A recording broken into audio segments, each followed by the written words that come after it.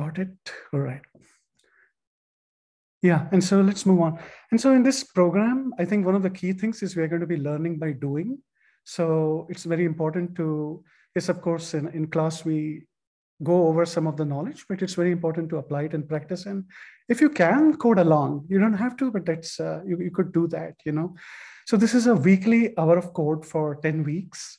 And I'll alternate between building an app. So every alternate week, I'll build an app, and then the next week, we'll dive into some of the key concepts. We'll be coding every week, but there are 5 apps that we'll be covering, right? And when I'm coding, you're welcome to code along. So there can be a speed issue, right? Because you're seeing what I'm doing and trying to copy it.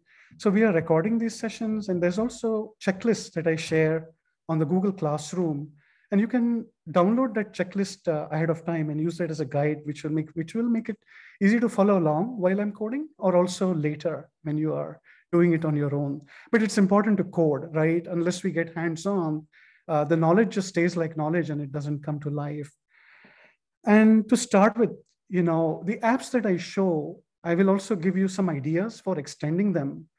And you can build similar apps. So for each one of the 5 apps that I show you how to build, you can build your own with your own ideas. But you're also welcome to bring some bigger ideas, you know, to the table. And as we go through this coursework, there's also office hours that I have on Friday at 4 p.m. Central Time, also via Zoom. So during office hours or during other forums, we can see what we need to bring your ideas to life, okay? So we can at least make a start right from the beginning. And I post material like this slide deck on Google Classroom. I believe the way to join the Google Classroom, I'm laughing because I haven't done this before, except as a teacher. So I don't know what life looks like as a student vis-a-vis Google Classroom. So I believe what you do is you go to classroom.google.com and then you enter this code and you'll be in. If you have any challenges with that, you can email Nikki or I. All of you have her email, right? You're at least connected to Nikki, I think. So you can just email me and I'll add you to the class, all right? So this will be useful for announcements, discussions around assignments, and sharing documents. And yes, there are assignments. What would life be without homework? So in terms of what you need, okay, so the requirements are kind of minimal. You do need a laptop, and Windows or Mac, both are fine. And you got to have a web browser. So this also works on Chromebooks, but I don't have personal experience with Chromebooks, all right? So if you have a Chromebook, that'll be kind of new to me, but Windows or Mac, I have tested this on both. You need a web browser, preferably Google Chrome, but I have done this with Mozilla as well as Opera, as well as Safari. So I think any browser will do. If you're using some very unusual browser, then let me know and let's see if we can figure it out, but just use Google Chrome. That's a good idea. If using a company laptop, then you are responsible for being compliant with the company's security policies, right? And that they don't prohibit you from, say, connecting to your phone from the laptop or even opening the App Inventor website. All the coding that we do will be inside the web browser. So there isn't much to install. There's one little component, we'll come to that later, but it is mostly in the browser. So your company policy should allow you to access that and also then put your code on MIT servers and connect to your phone using your laptop. So sometimes company policies, if they prevent that, better to use a personal laptop or be compliant. You need an Android phone, but if you don't have one right away, and you know this works best with Android, it doesn't work as well with the iPhone because it is a technology that is meant for Android. So you do need an Android phone, but if you don't have one right away, then you can download and install what is called an emulator, which is available for both Windows and Mac. And the emulator is actually a way of testing the app that you build right on your machine, all right? So it avoids the need to have a phone right away, but of course, not everything works as well on the emulator. So if you build apps, when we build apps that use maps, for example, they don't run so good in an emulator. It's just a testing tool. So it's good to have an Android phone eventually at some point of time, maybe not in your first class right away, but in the third and fourth class, it'll be good to have an Android phone and actually download your apps that we build and run them there. And yeah, when you have an Android phone and you write your apps in the browser on the laptop and the phone must be connected to the internet. So you do need an internet connection. Sometimes that's obvious, but sometimes it's not. So just making it clear. You need a Google account. So you'll need it to access App Inventor. It's the only way to get in. So if you use Gmail, you have that already.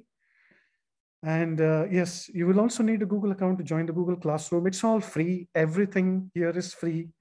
You know, the devices, of course, are your own, but everything we do on the devices is free. And you can create a Google site actually to host your portfolio. If you want to do that, let us talk, but you don't have to do that. Okay, any questions in the chat box? Nikki, could you just tap me on the shoulder if there are any burning questions? Yeah, we have a question. Any Okay. suggestions for an Android emulator for an iPhone? Android emulator. So, okay, maybe I should say this a little more clearly. The emulator is a piece of software that you will download on your laptop or your Windows or Mac machine.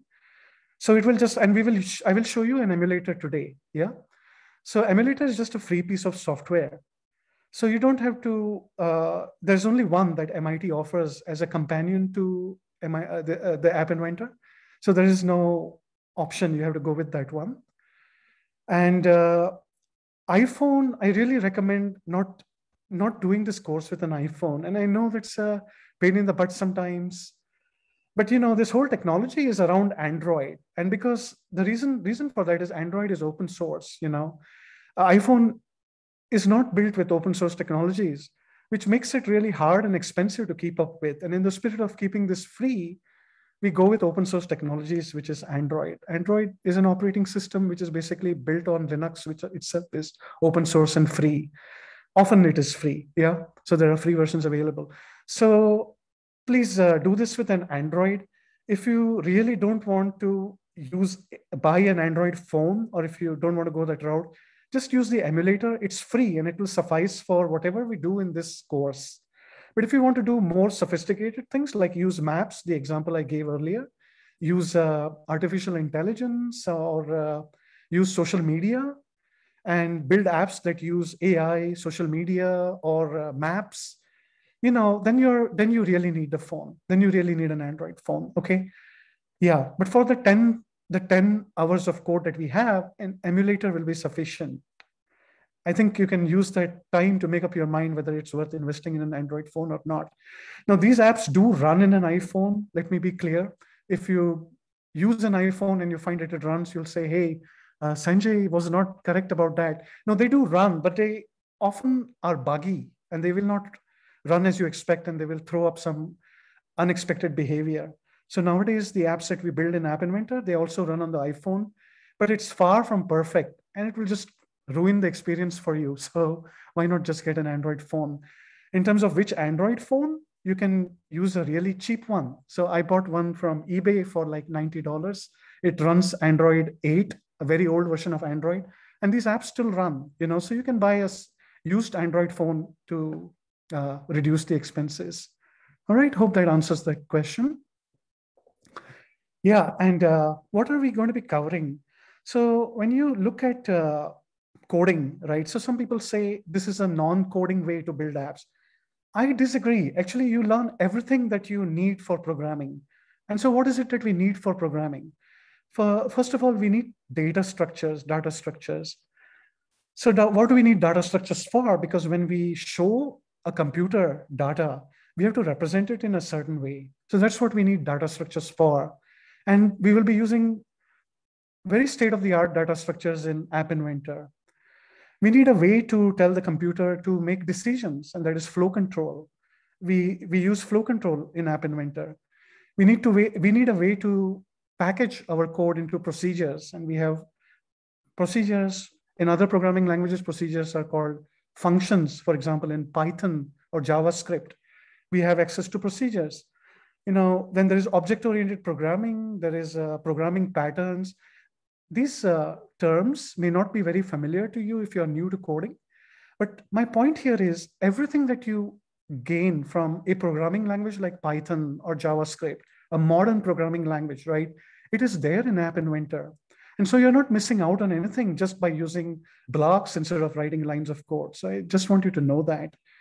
And in the apps that we build from session 1 today to session 10, we'll be learning about just how to integrate sensors with our apps. Smartphones have so many sensors, right? Can you think of what sensors they have? Type it in the chat box, if you will. But there's at least a GPS sensor, a touch sensor. The screen itself is a touch screen. So that is a form of a sensor, right? There are so many other sensors. So App Inventor allows you to integrate whatever sensors are on your phone into your apps to create a rich user experience. And then many times what we want to do with an app is build animated games. And these games are built using what are called sprites. So these are the animated characters. They're called sprites. It's a technical term. They're called image sprites. And the background on which these sprites are animated is called a canvas, right? So you have image sprites and canvas. You have clocks and timers, just like you have an alarm clock to wake up, to tell you to wake up. You can use clocks and timers to make your animated characters do whatever it is you want them to do in your games. You can integrate some very powerful databases, right? Including databases in the cloud. Without getting too much into the details of using databases, databases are complicated beasts, but App Inventor makes it easy for you to use a database, and we'll be using one in our third app in our week number 5 and 6. The app called Pong. You can use data structures, as I was talking about. So in our app number 4, we'll be using a type of data structure called a dictionary and a list, right? And these give you very powerful ways of representing data, which is the outside world to a computer, right? And then also when you write apps, how do you distribute them to others so others can download and use them? And how do you distribute the software? So one principle in the open source community is you distribute your code so others can start with it, improve it, and then distribute it again in a new and improved or a different version. So how do we do that? So we'll also learn about that in the last app that we will build in the series called the Turtle Graphics app. Yeah, and the kind of apps that people have built with this to just get a flavor. You know, this is a very messy slide, but a lot of people do home gardening nowadays, right? Do you do home gardening? Yeah, I see. Oh, accelerometer, gyroscope. Yeah, these are other sensors. Very good. Yeah. And yeah, Diana says she does gardening. So yeah, there we go. So how do you monitor your home garden? And if you're an engineer like me, I joke that I have a black thumb, not a green thumb. I kill all my plants because I forget to water them. You can build apps that allow you to monitor as well as control your garden and operate devices like pumps. And there are apps available already in App Inventor that do that. Actually, let me get out of the screen for just a second. And there's a wonderful community called YR. YR.media is their website. I downloaded this new thing today. Oh, it does work. Okay, so I can zoom in. Yeah. So YR.media is their, this is their website. And this is a community of youth. And they have adopted App Inventor to build a series of apps to solve problems for the community. So one of my favorites, and these are just young people, right? They have a radio channel. And one of my favorite apps that they have built is Map the Moment, which is a geospatial app that allows them to track school shootings. Oh, I meant, let's not do this. Let's go back. That actually started downloading the app. Oh, please excuse me for a second while I get back here. Okay, so you can download the app. That was, when I clicked on this, it actually started downloading the app. Yes, and you can install it on your own Android device. And what it does is whenever there is a school shooting or whenever there is a policy event related to just gun control, they mobilize themselves to influence policymakers. Now, whether that's a good thing or bad thing, I don't know, but they are certainly using this app in a very powerful way to come together as a community and influence lawmakers to make the right policies according to them, right? To make this less of an issue for our communities. And they have built so many apps. One of their latest apps is about the history of hip hop. And it again is a geospatial map, and you can go back and forth in time at any location, like St. Louis, Missouri, And you can see the history of hip hop at that particular location. So you can have a look at this another time, but just to show you the power of App Inventor. All right, back to our slide deck.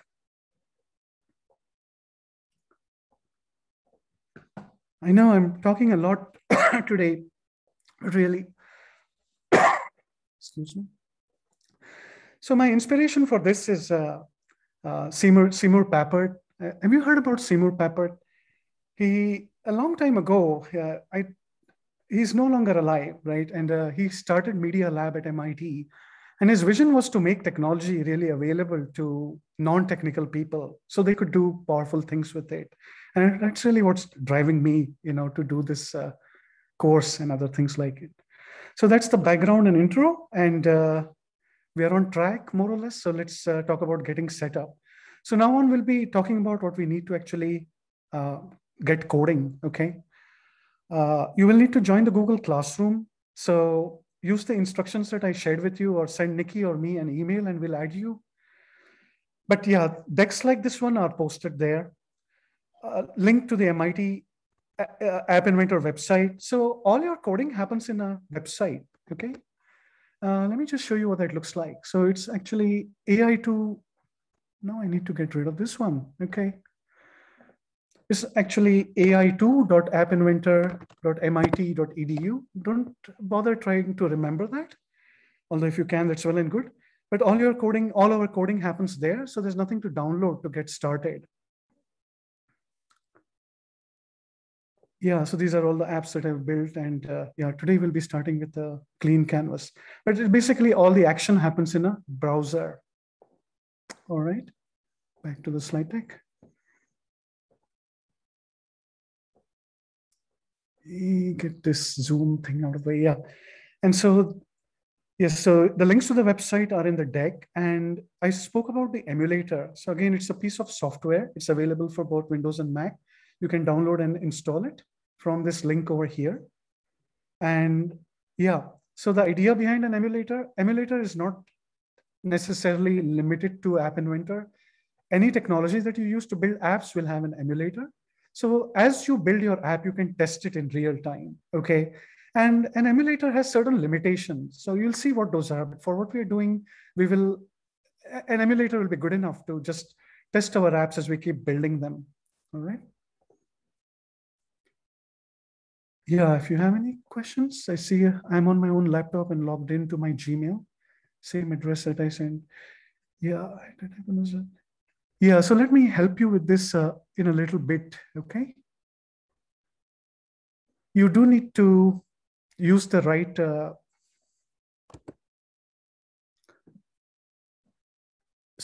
I think there is a http:// and https://. And I think you need to use the one. Let me just copy and paste from here.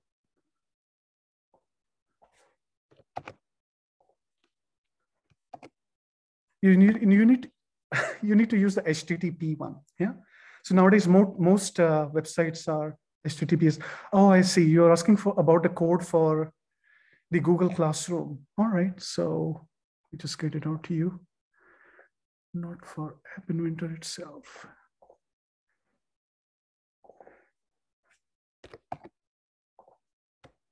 So that's the code. I typed it in the chat box. I think what you do is go to classroom.google.com. And today is our first day, so there might be a few hitches. So that's quite okay. And that may also be in HTTP. Oh, it is HTTPS, okay. So I think you should just go to that classroom.google.com link and type in that code, and that should work. If it doesn't, don't panic, just send me an email or Nikki an email, and we'll make sure you're set up with that. All right, back to the slide deck. Back to where we were. So these are all what I'm going through right now is a laundry list of all the resources. Yeah, we saw about the emulator. Yeah, I have a blog. The link to that is posted here. So I keep blogging about different digital technologies in the context of App Inventor and also outside of App Inventor. So I posted the link here just in case you're interested. And yes, for what we are doing today, you need to download a starter app. Let me put the link to that also in the chat box. And we may have a bumpy ride today a little bit because it's the first day. So if some things don't work right away, don't panic. We will help you with that. All right. So if you can download the app, you don't have to do this today, but certainly from the next class, it would be good to download the starter app. So what is a starter app? So starter app is just a minimal bit of code I've written to get started, right? So when we build an app in the classroom, as we are going to do today, you can code along with me and you don't have to waste any time. Let me close this window. I'm losing my way in all these windows that I'm opening. Yeah, so the starter app, right? So yeah, it's a file with a .aia extension. And if you go to the App Inventor website and import it, and I'll show you how to do that, then it will have all the media that you need to code along with me and build the app. Don't have to do that today, but from the next time, it would be a good idea so we can build the app together. Okay, I think any burning questions? No, I think we got most of the burning ones out of the way.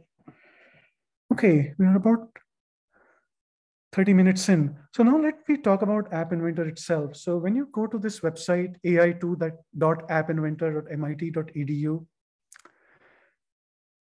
this is what you will see. And let me try and zoom into this. All right. Okay. So make this a little bigger. Hopefully you can see this better. All right. Yeah. But there are two aspects to this. One is the designer. So you see, it gives you kind of a phone screen, right? And that is what the app looks like in App Inventor. So on the website. So this is what you're seeing here. It's static. It won't do anything until we launch the emulator. Okay. But this is what we'll use when building the app. So it will actually start out with a blank screen. So let me go to start a new project and let me just say dummy WWCode. Okay. So let's get a feel for what all is on the screen. So you see, you'll start off with a blank screen, right? And if your phone size is different, you can pick some other sizes here, but stick to this one, all right? And there are really two screens. One is called a designer and the other is called blocks. We'll see what these are. So everything here is drag and drop, right? And what you have on the left side of the screen are different drawers. So like right now, the drawer I have open is called a user interface drawer. And there's a layout drawer and a media drawer and a maps drawer. And we'll see what each one of this is, right? And when we are building an app, the first thing we want to do is to craft the screen. What does a screen look like that we want to put in front of the user, right? So for that, for crafting the user experience, that is what the designer screen is for, okay? And in designer, we'll be using components from these drawers on the left. Let's look at these one by one. So there is the user interface drawer. The user interface drawer, think about this as like, what do you need when you build a form? You need things like buttons, what else? Labels, text labels. You might want to put in an image, right? Special kind of text boxes for passwords, sliders, spinners, all kinds of things, right? Switches, checkboxes. So when you construct a form, like if you have any experience with web development is very much about putting forms in front of the user that they fill out and then submit, right? So all these elements you will find in the user interface drawer.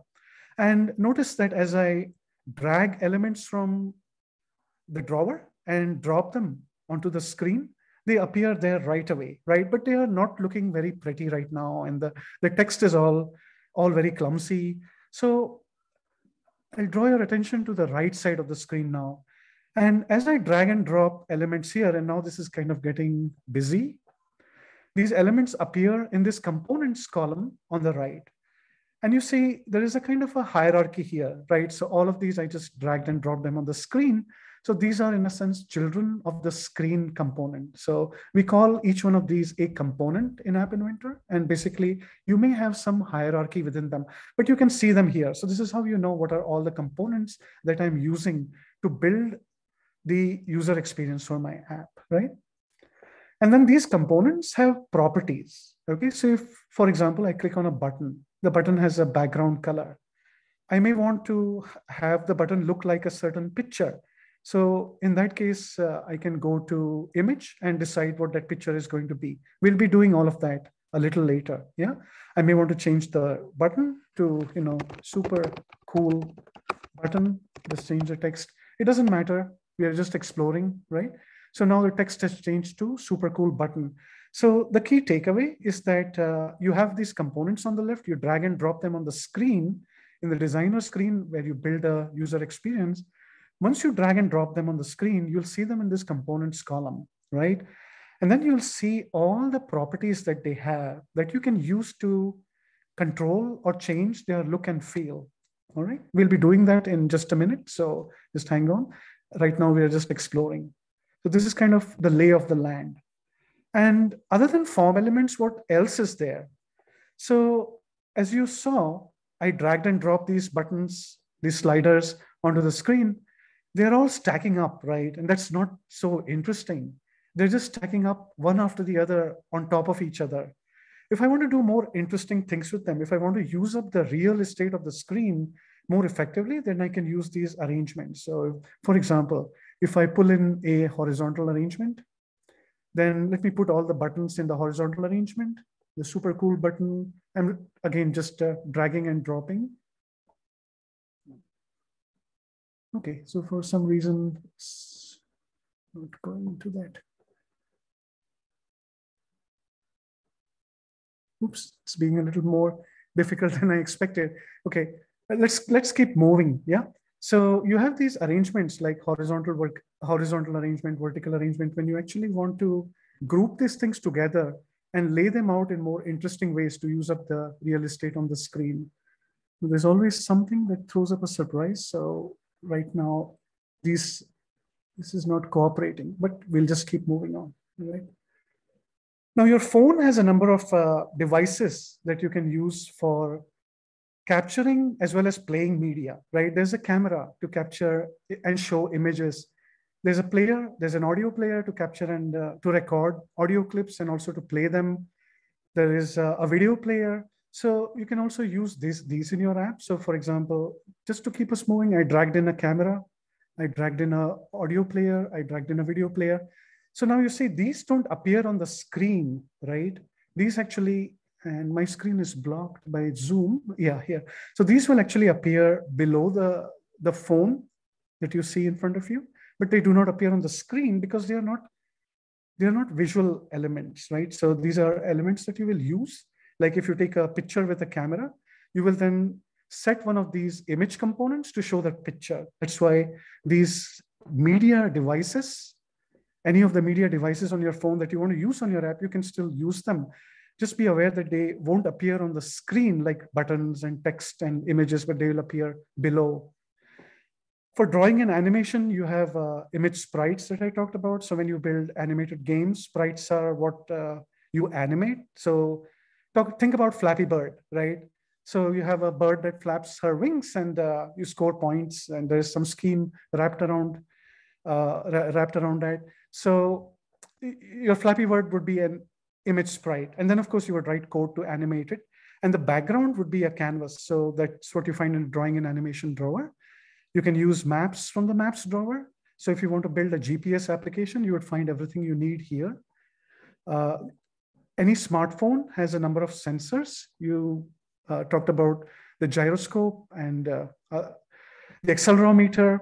There are so many other sensors. Now, not every Android phone will have every sensor, but a typical smartphone will have at least an accelerometer, a gyroscope, and a few more of these sensors, a GPS sensor, right? It's hard to imagine a phone without these.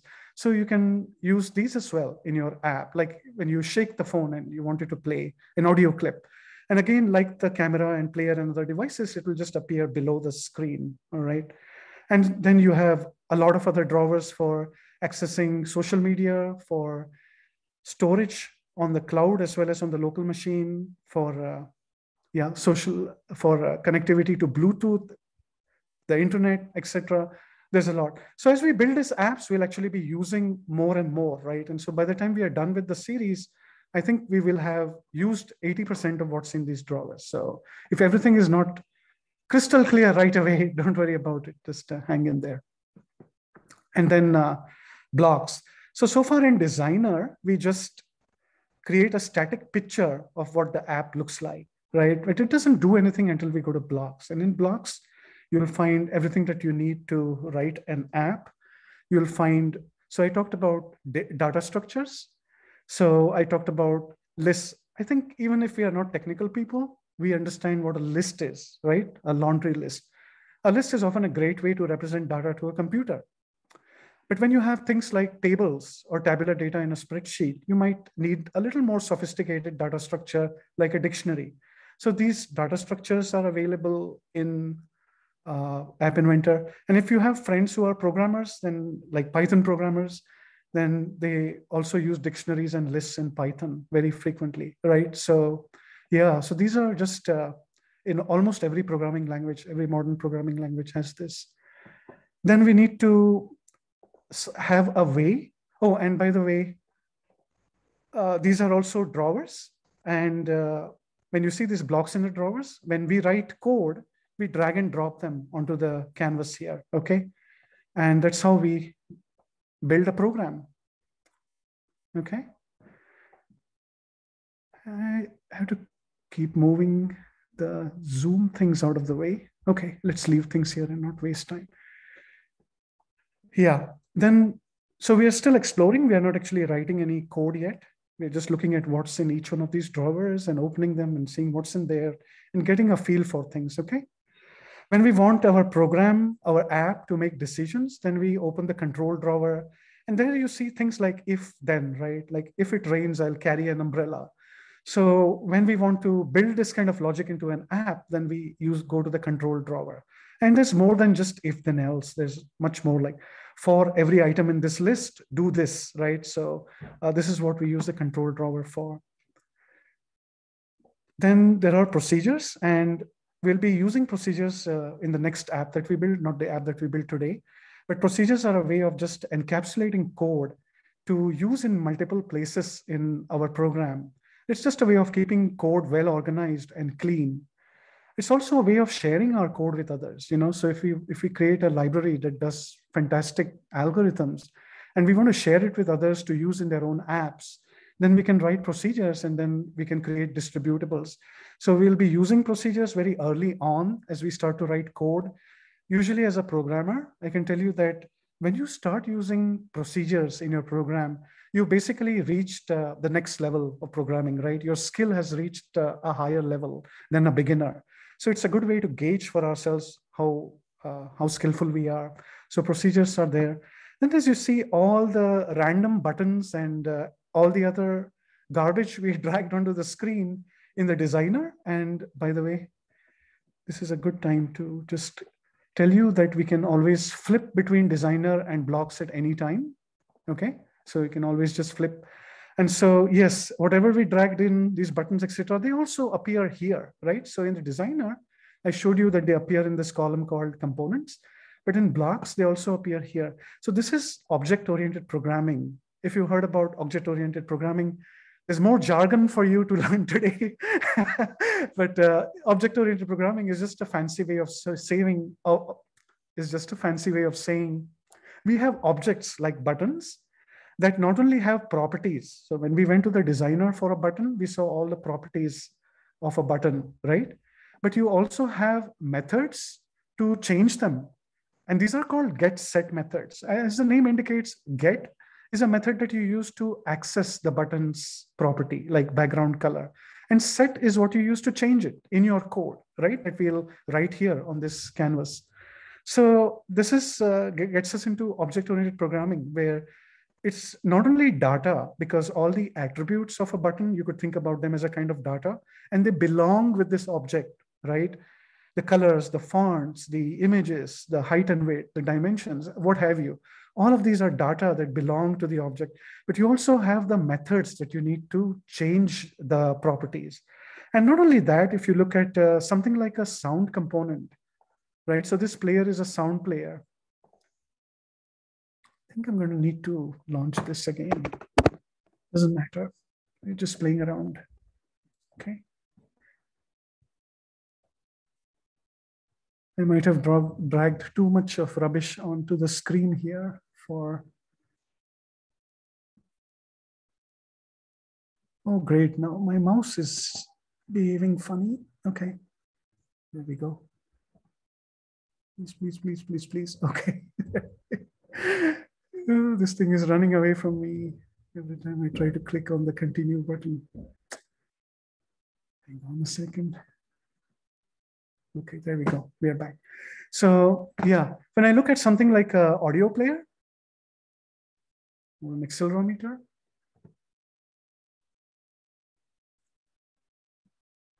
give me just a moment, okay? This has not happened before. Maybe I have too many things open. Close everything.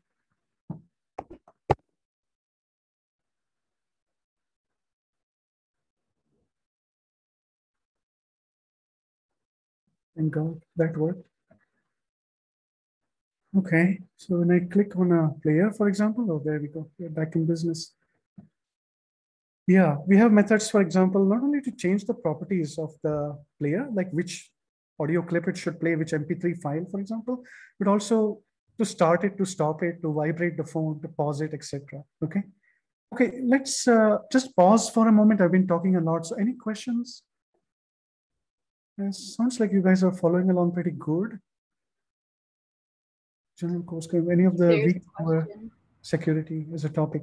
Yeah, no, but if you want, what I do is in the alternate weeks where we cover specialized topics and do deep dives, I can cover security as a topic. Okay. Yeah. And that's a good question, though. I think even right off the bat, you can see that the website itself is a HTTP, which means it's not a secure site. So you see a little warning here. And so, that's where with open source technologies, you often, you're getting good quality components for free, but it may not necessarily go all the way, right? So would I use App Inventor for building a game for my child? Yes, I would have no hesitation in doing that. Would I use App Inventor to build an app for Bayer, my employer? Probably not, right? So I would use something else to do that. But I could make a prototype with App Inventor and show it to my manager, supervisor, and say, hey, this looks cool. Would you like to try that? I can control our green light right from the phone. And they would get excited and they would say, well, Sanjay, how much money do you need? And isn't it better to go to them with something that works, but something that may not be 100% secure already, right? Yeah, so if you like, I'll cover security as a topic in one of the follow-up sessions, but yeah, we can talk about that. I hadn't planned to cover it, okay? Good question though, keep them coming. I don't see any other questions. Actually, we'll start coding our app. And as always, when working with open source technologies, there can be surprises, right? So it's a very dedicated team of volunteers at MIT that keeps this thing going. And yes, they are short of time. They are brilliant people. They're very committed people, but they are also short of time and they have to prioritize. So things might not always work just as we expect, but we put a big smile on our face and we keep going, all right? So what I will do today is I told you about the starter app, right? So I'll build a type of app called a soundboard app. And this app is very simple. So what happens here is you have images on the screen and you tap on an image and it will play an audio clip. All right. So this particular app is called I Have a Dream app because of Dr. Martin Luther King's I Have a Dream speech. And basically it's a very simple app. It has a picture of Dr. Martin Luther King and another one of Malcolm X. And I tend to prefer Malcolm X to Dr. King, but you can have your own preferences and prefer none of them if you so desire. But yeah, so when we click on a picture of Dr. King, it plays a speech by Dr. King. And when we click on Malcolm X's picture, it plays his speech. And I said, I've created some of these AIA files. So we don't have to start from scratch and waste time searching for images of Dr. King and Malcolm X and audio clips, etc. So I'm just going to work off that same AIA file that I've asked you to download. I've already downloaded it on my app. And so I'm just going to take it from there. And it's basically, if you follow the link in the slide deck, it will take you to the same one, I have a dream starter.aia.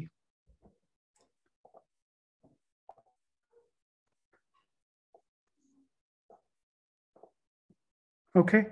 And yeah, it's still a blank screen. So we are still starting from a blank screen. But if you see under components, there's no components, right? There's just a screen, which is always there. But under media, under that, you see all these JPEG files and MP3 files. And these are already, I've already searched and downloaded and put them into this AIA file so you don't have to do it. Okay. And what we're going to do is first, we are going to build out the screen. So I'm in the designer side of things. Are you okay if we go a little over time? Because this is our first session, so maybe 10, 15 minutes. It may take a little, we may go a little over today, okay? This is a lot to share. But yeah, I do want to complete this exercise today. And so what we're going to do is first drag an image, okay? So I mean, in the user interface drawer, and drag and drop and put it on the screen. Now you see it has appeared here. I'm going to drag a text label.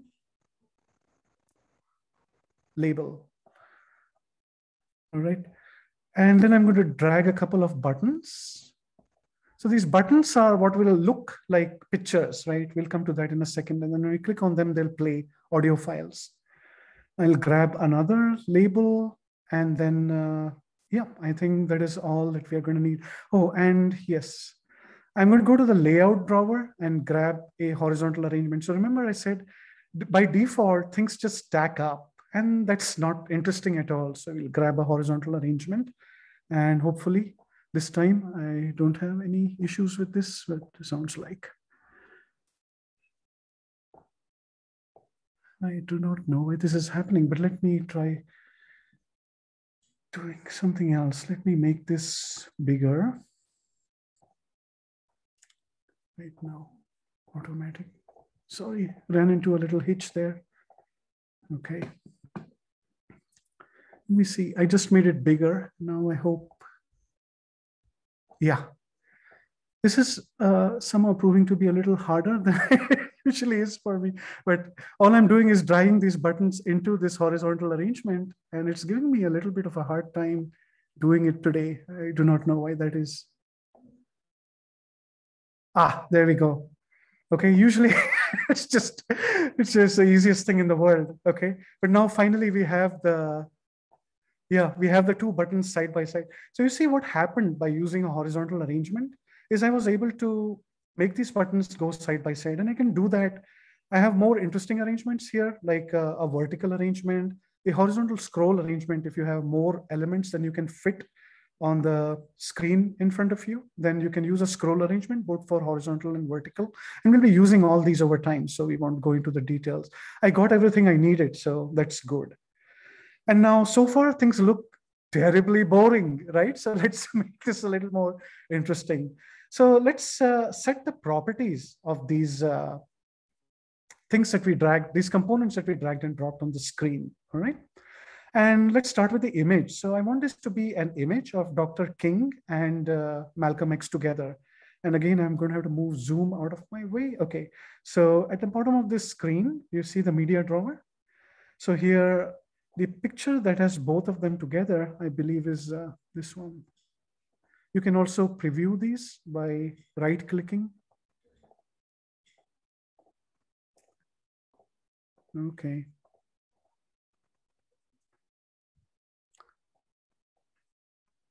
All right, I'm having issues today that I haven't had before.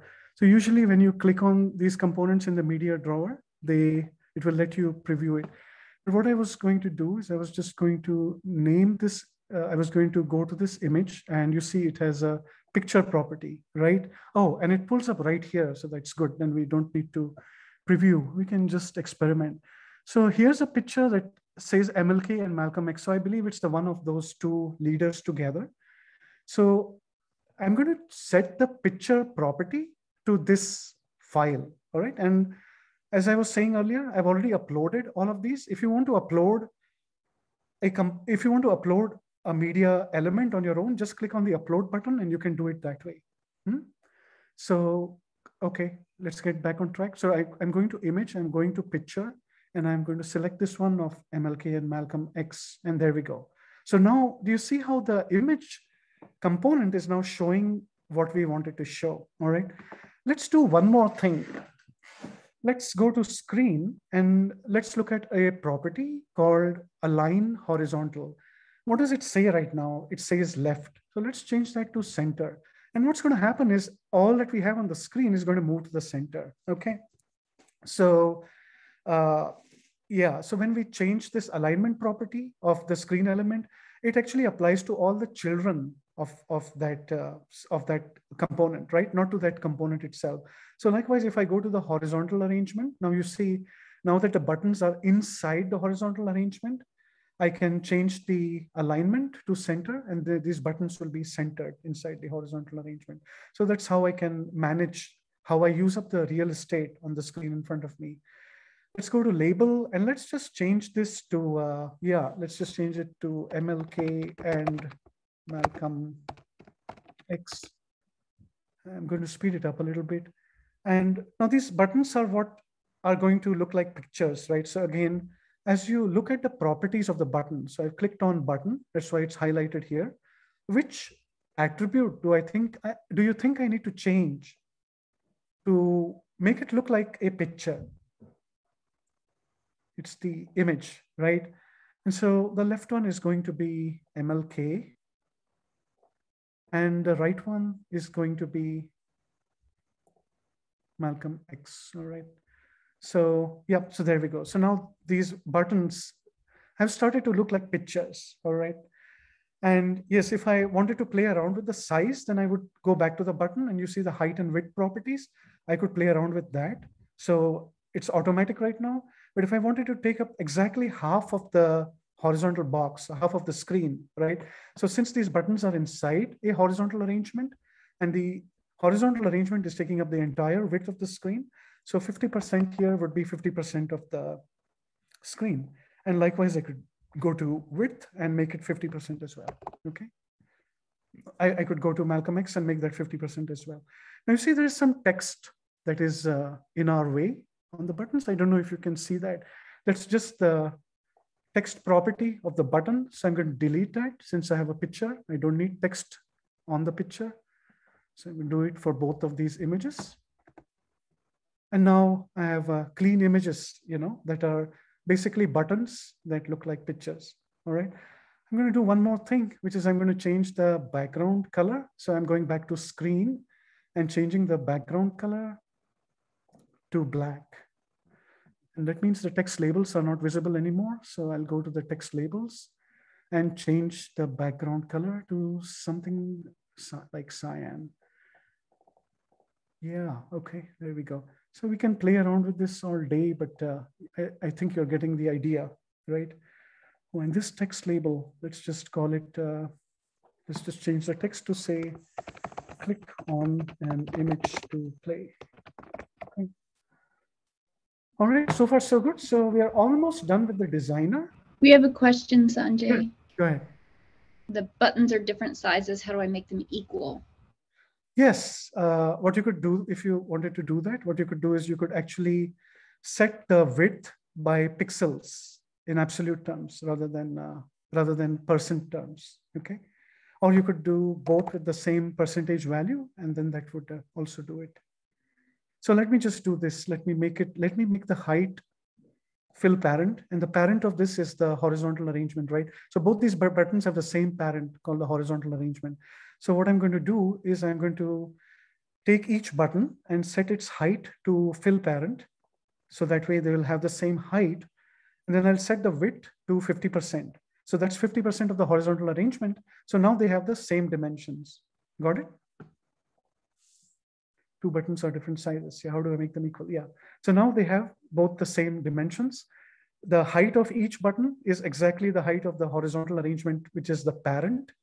And the width is 50% of that box, okay? So it's going to stay that way. you can do more, and it's we can go over this in more detail at in the office hours as well, if your questions are not fully answered here. But if you really want to go deeper, then you could go into and set the pixel size itself, and you could say, like, I want it to be 125 pixels. I usually prefer to go with relative dimensioning, because I don't know what is the size of the screen on the device that a user may have. But if you are confident about the screen size, then you can just specify absolute dimensions rather than relative ones in pixels. Okay. Okay. I'll stick around after class also if you have questions. All right. And we need a few more things, right? We want to play audio. So we haven't worried about that yet. So I'm going to drag and drop an audio player. I'm also going to drag and drop a text-to-speech component. You see, these are starting to appear below the screen. And what else do I need? I think that is it for now. We need 2 players because we have 2 audio clips. And we'll drag a player number 2. All right. And I think we are good to go.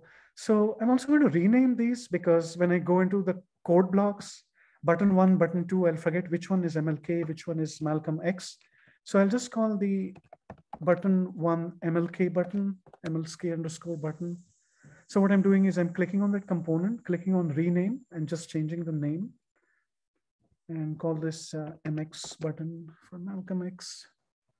And likewise, player 1, I'll rename it to, so each player will play an audio clip, right? We can do it with just 1 player, but to keep things simple at the beginning, let's just have 1 audio player for 1 audio clip. And this is MX. Okay. So now we have also these components to start.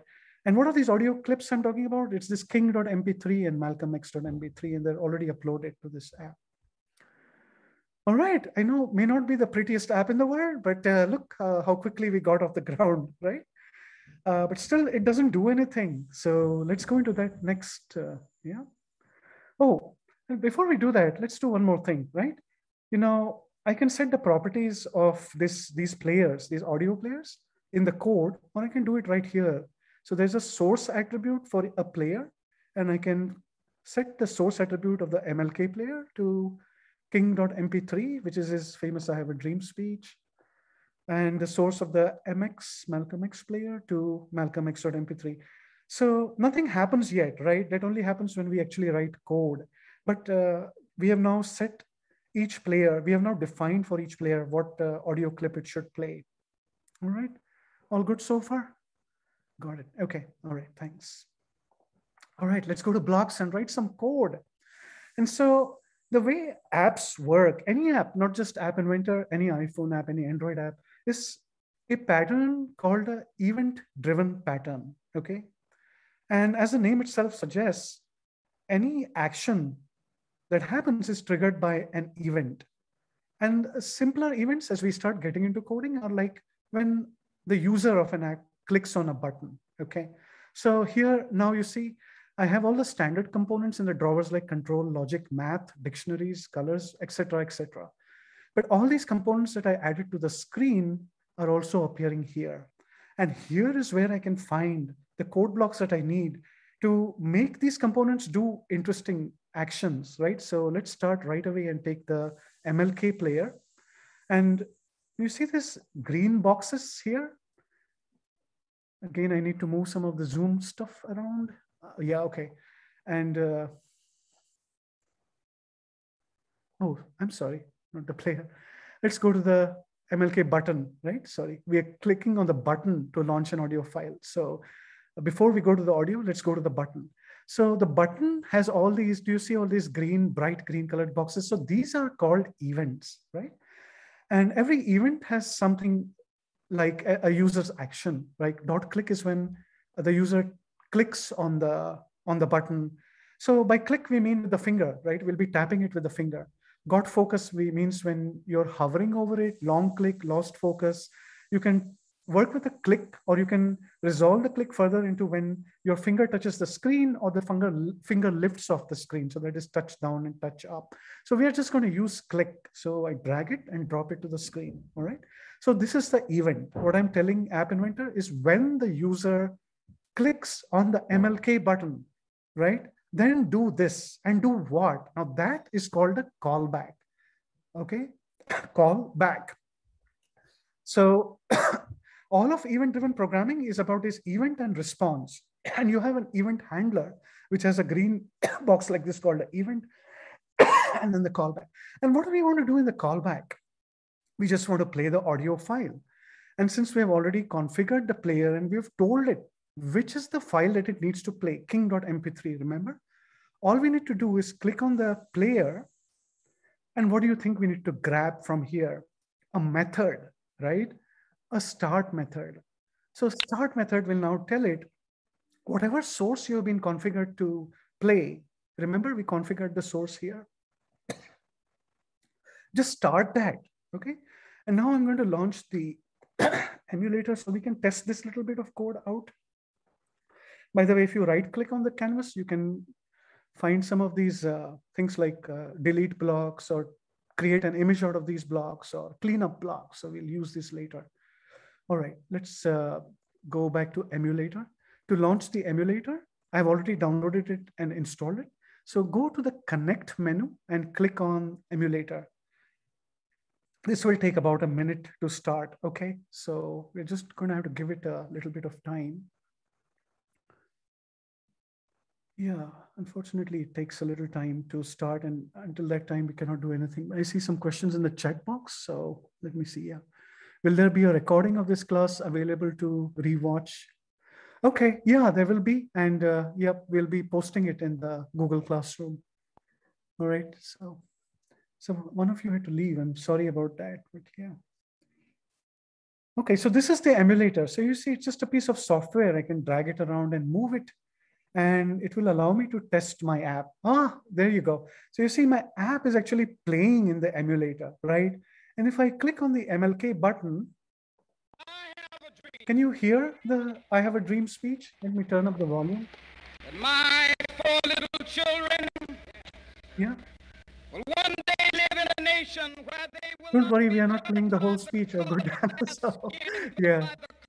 So you see, in just 10 minutes or 15 minutes, we have created a working app. How cool is that? But it's a very limited app, right? And so I'm just going to move away from the emulator. What else would we like to do? We would like to activate the Malcolm X button. So I right-clicked on this event handler. You see, duplicate, click on duplicate. Now it is showing me an error, right? Because I have two copies of the same thing, which is not acceptable. But you see a drop-down box here with the green event handler, the bright green event handler. So this is what I'm calling the event handler, right? So yes, I can just click on that, and it already knows, it's smart enough to know that there are just two buttons, and this click event applies only to buttons. So Sanjay may want to pick another button instead of the MLK button. And so I can just do this right here and change both the button as well as the player here to now play the Malcolm X recording. And we can test this in the emulator right now, right? So this image of them together, I click on that, nothing happens, nothing's supposed to happen, it's just an image. I click on Dr. King's speech, that will start to play. I click on Malcolm X. And Malcolm can you X. hear it? Is that your legal name? As far as I'm concerned, it's my legal name. Okay. Would you mind So telling me in what about your father's 20 minutes, last we have name built was? an My app, father right? didn't And know just, his last name. mute this. But there is a issue with this, right? Which is that as it stands, I have no way of stopping the audio clip when it is playing. And moreover, if I click both these buttons, you see what's going on? It's very noisy. Both these clips are playing at the same time. Yeah, so I'm just going to turn on the volume down. So yes, we got something going and it's interesting, but it has some imperfections, right? So the first thing we want to do is, we don't want to have both we don't want to have both of these playing at the same time. So we want only one playing at a time. And so how do we do that, right? So for that, we have something called the conditional logic. And I remember I talked about coding an app so that it can make decisions. So where do we go to do that? We go to the control drawer, right? And in the control drawer, I have this if then statement that I'll pick. Let's start with this. This is relatively simple. And what this does is it allows me to test a condition. Okay. A condition means that it evaluates to only two values, true or false. Okay. Like, is it raining or not? It can only evaluate to true or false. And here what we want to test is an audio clip playing already, right? So if I want to launch Martin Luther King's player, then I want to test if the Malcolm X clip is playing, right? So that is a condition that I'm going to test. And if it is playing, then what do I want to do? I want to stop it, right?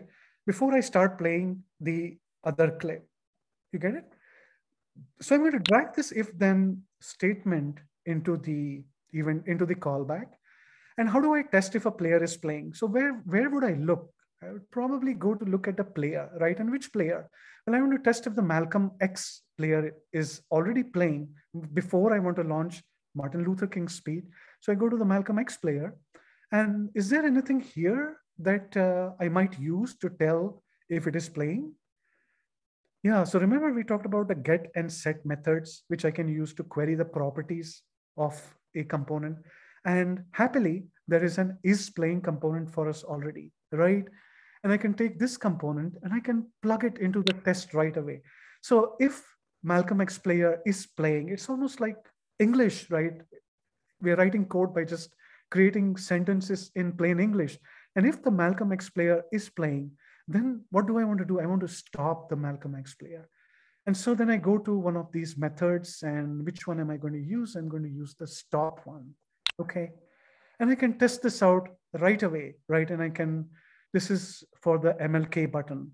So I will launch Malcolm X's speech and turn it up real loud. Okay. And launch it. And now when I click on MLK button, it should stop Malcolm X's speech and play just the MLK. I have a dream. You see that? All right. So, My four little yep. children. Yeah. So now only one plays for MLK, right? It gets very noisy. Yeah. So I only wrote this code for the MLK button. So let's do the same for the Malcolm X button. And we'll be wrapping up soon. Okay. So don't worry. Maybe in another 5 minutes. Yeah. So this if then statement, and mind you, this if then statement, it need not have just one branch. It can have any number of branches, right? And you can test any number of conditions. And the way to do that is click on this little blue wheel, and then you can drag this else, and you can just keep adding more and more branches to this. And the way this goes is if, else, if, else, if, else, if, right? So if not this, then if this, if not that, then this, if not that, then this. So you can actually create a ladder, right? To test a variety of different conditions and tell your app what it should do when any of these conditions is met. Okay.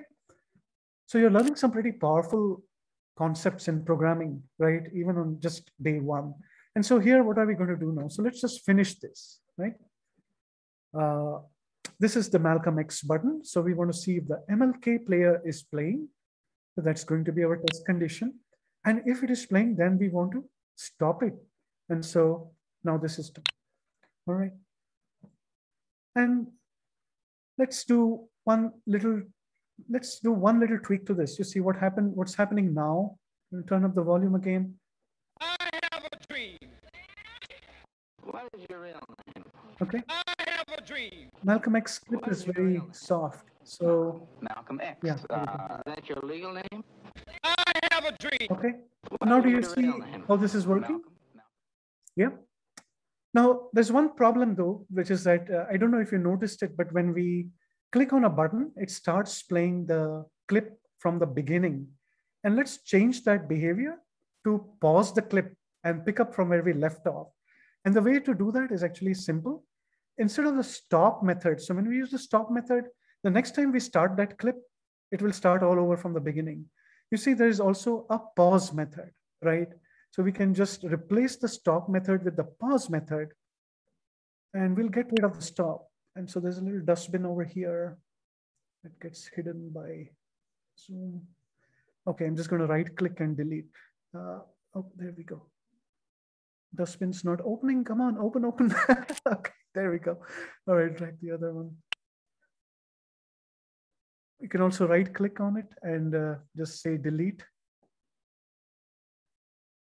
Computer is being a little funky today. Open. Oh man, okay. It seems to have a mind of its own today, so it's okay. I'm just going to delete it with the delete key. All right.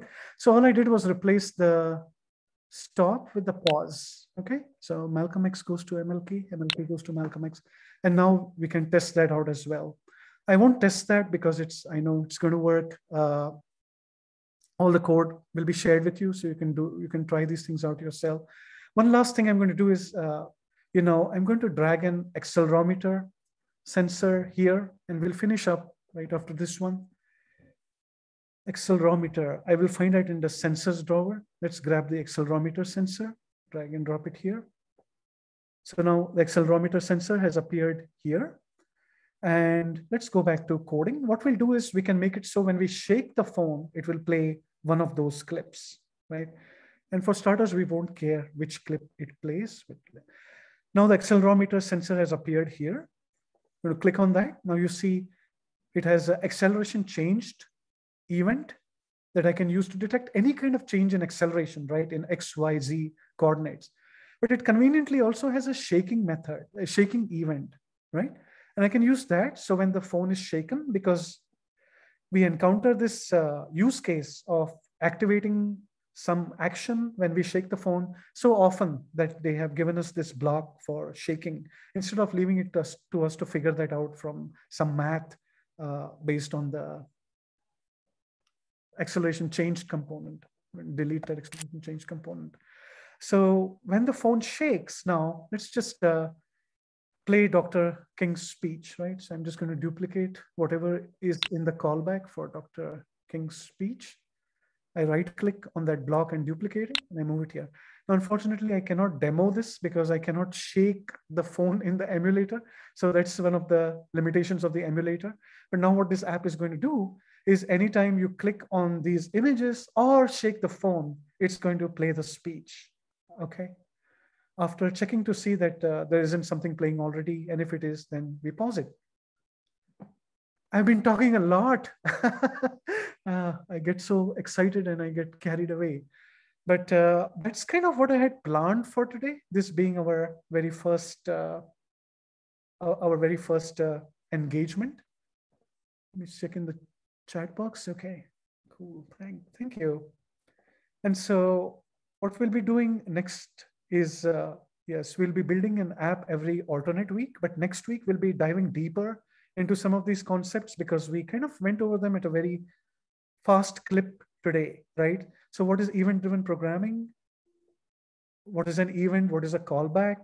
And we will be going through a series of how-tos, like how do we make a button change color when we click on it? How do we make an audio clip play?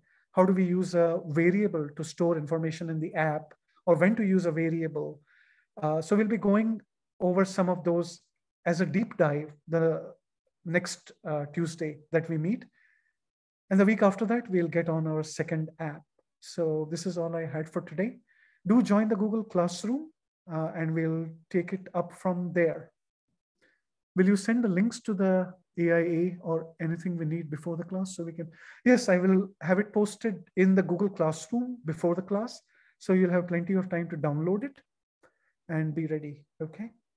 So do get on the Google Classroom so we can manage our communications in a little more organized way. And that's all I have for today. Any other questions, any thoughts, anything you want to share? I'll stop sharing my screen so I can see you. Did you see the comment, add Leah to Yes. the Google Classroom? Okay. Yeah. Add Leah at carol.com. Let me just copy and paste that. First of all, let me stop sharing so you guys can see me. Okay, there we go.